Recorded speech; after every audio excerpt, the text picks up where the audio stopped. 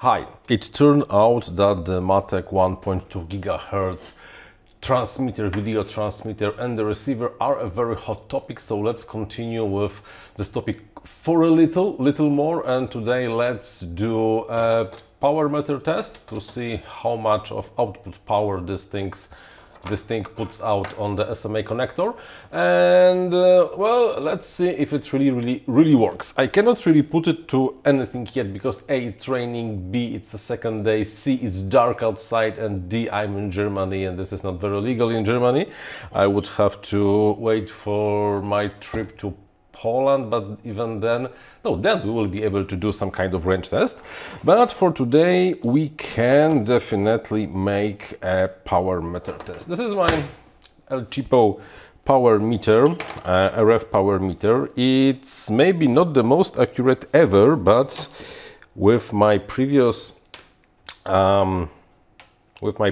experiments with different transmitter, it actually turned out to be accurate enough, because really we are not a laboratory, and even if the accuracy is, I don't know, let's say around 10%, it's still fine. Come on, this is not a rocket science, this is just an RC hobby, and even if the output power is really like off by 10, even 20%, nobody will ever notice. So what I have the VTX-1G3 of Matek connected with the 40 dB of the, maybe let's zoom a little more, with the 40 dB attenuators over here, the minus of the, this is 4S, not the 4S, 16 volts connected to minus to plus, and let's power thing up. 30. Can you see the value? Let me zoom in. I previously tested this thing, so I know that it will output 30, and we are on channel 4, and even on channel 4 right now it outputs 30 dBms. This is equivalent of 1 watt on the output. So slightly more than they advertised somewhere over here, saying that this is 28, but this is on the cold, so let's say for the VTX to get a little warmer, because always after getting warmer the power will go down. And in the meantime, let's take a look at the receiver. I have the receiver over here. I have my Dock King and the LCD also here, and let's see if it really works. Let me zoom out so we know what's happening. Okay, I have to find a battery, connect everything, and does it work?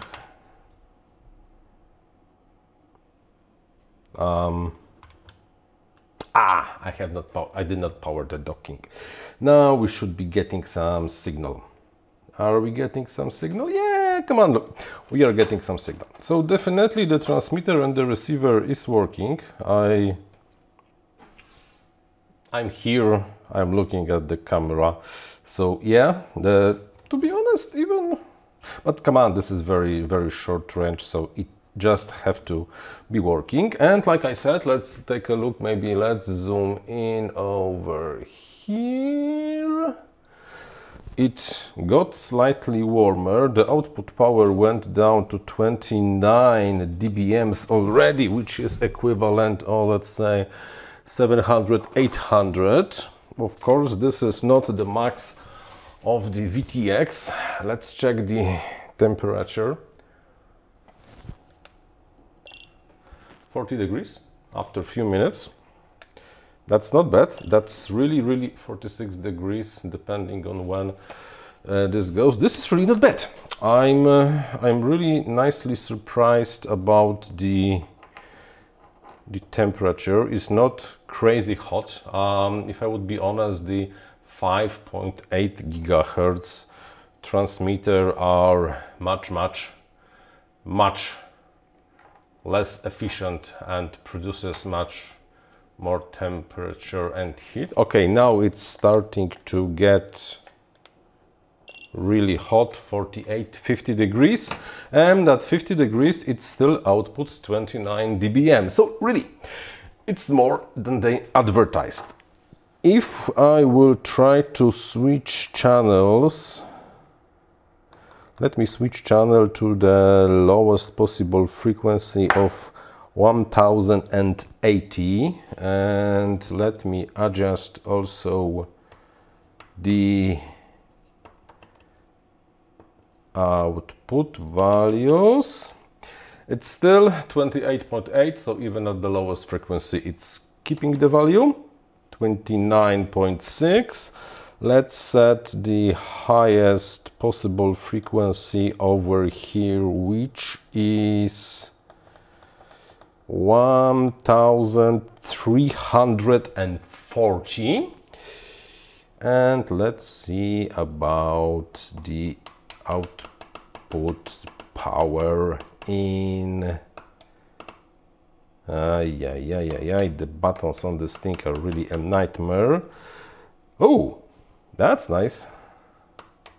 30 dBms still. So it varies between frequencies, but still it's more than it's advertised of those 28 milliwatts, which really is a very, very, very, very, very good sign. It's really hard to say anything about the quality of the image, because come on, this is like, come on, the transmitter is touching the receiver almost, but it works.